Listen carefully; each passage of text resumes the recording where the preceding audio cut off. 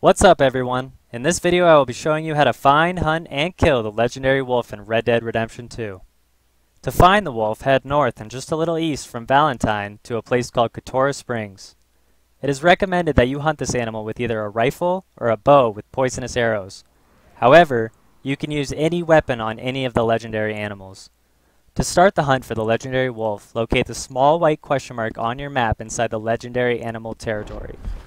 To begin, inspect the animal dung and follow the clues to locate the legendary wolf. We got a trail. This could take a while.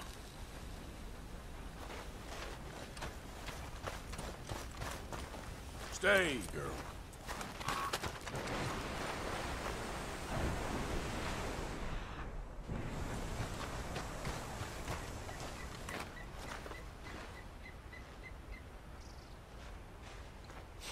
Don't seem close.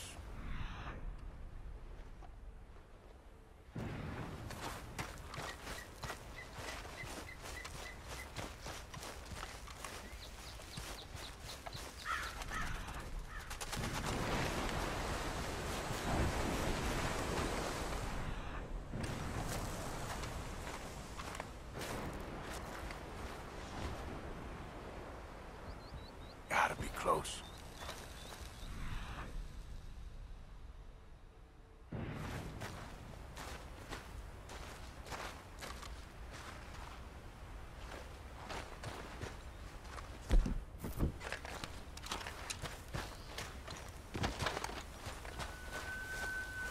You're okay.